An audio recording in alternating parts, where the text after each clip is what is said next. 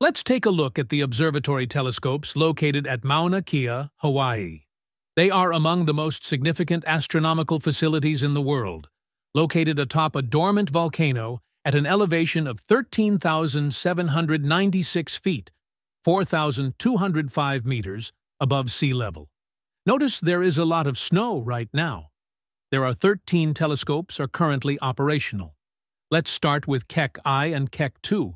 It houses two 10-meter telescopes, among the largest optical and infrared telescopes globally. Known for discoveries like exoplanets, distant galaxies, and the accelerating expansion of the universe.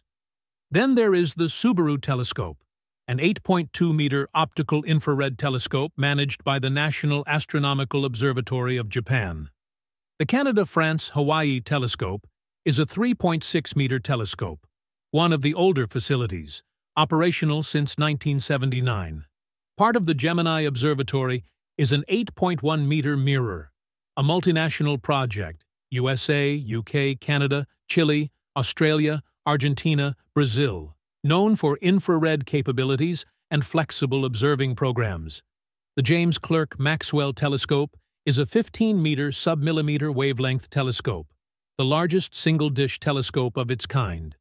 It focuses on studying star formation, galaxies, and cosmic dust.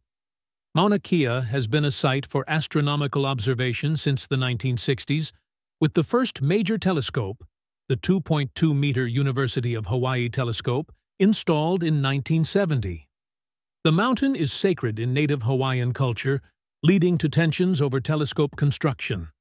Protests, notably against any new proposed telescopes, have highlighted these concerns, delaying projects and sparking debates about science versus cultural preservation. The telescopes have collectively advanced our understanding of cosmology, planetary science, and stellar evolution. For instance, Keck's observations helped confirm the existence of dark energy, while Subaru has imaged distant supernovae and galaxies. Smash the like button if you enjoyed this video.